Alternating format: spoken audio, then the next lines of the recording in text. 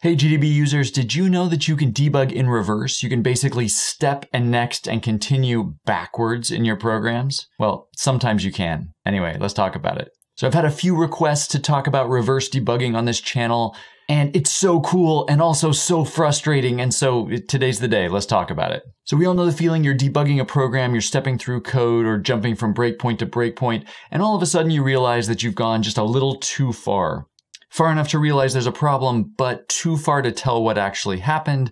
And wouldn't it be so great if you could just go back a few steps? Well, it turns out that you can sometimes under certain circumstances. So let's take a look. Okay, so say you're in a debugging session. I'm just gonna debug an existing program from one of my previous debugging videos. And let's say I come in here and set a breakpoint in main, and then we'll run the program. Okay, this stops me at the beginning. Now, what this program is doing doesn't really matter, but just say that I next, so I'm basically nexting along, moving through the code. And now let's just say I get to this point and realize I actually want to go back and look at this line 19 right here. Basically, I hit N one too many times. And it turns out that if you have a recent version of GDB, GDB has a reverse next command, or you can just for short type RN. And this allows you to do the same thing that next does, only in reverse. When I heard about this initially, I was like, yes, finally, this is so useful. And then I tried it and I instantly saw this. Yep, not supported. So this reverse execution functionality really hasn't made it into my regular everyday use because I run into many cases where it simply is not supported. It's only supported on some platforms, and I am currently running on a virtual machine that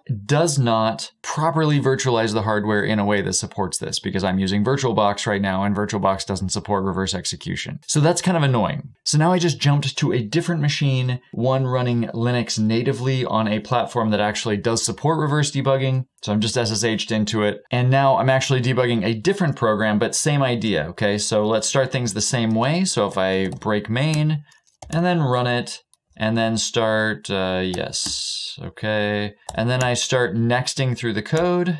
Right, again, this is just a test program I used in one of my classes. So now let's say that I want to go backwards and I use this reverse next command. Okay, so it still's not working. It turns out that this default multi-thread target doesn't actually provide this functionality. So if on this machine, if I want to use it, I actually need to tell GDB from the beginning that I want to record execution so that we can go backwards in it. So what's going to happen here is we're going to, let's start back from the beginning. So after we stop here on main, if I come in here and say target record full, okay, this is basically telling it I want you to record the execution.